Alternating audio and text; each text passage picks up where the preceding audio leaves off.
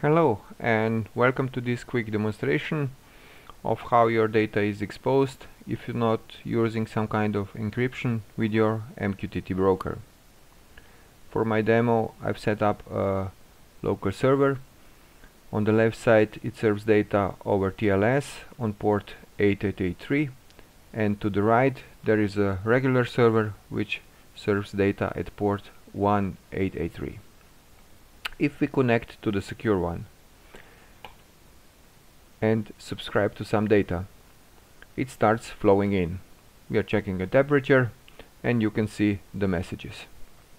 If I switch to my tool of choice for packet sniffing, the Wireshark, and check what's running on my port 8883, if we stop the process and browse through those packets, you can see practically nothing.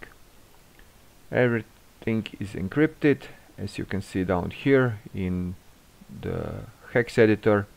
Your data is garbage.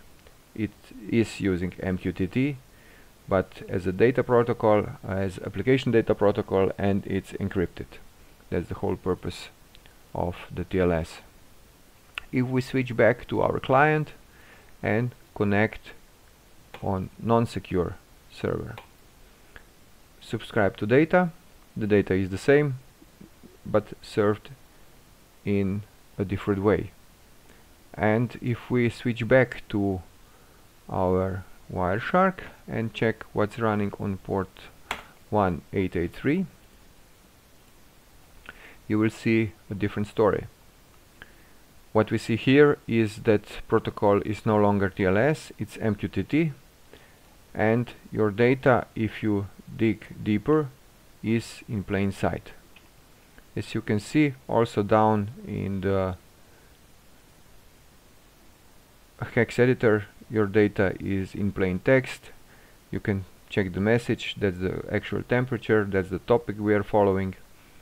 And if somebody sniffs your network with a tool like this, everything is exposed.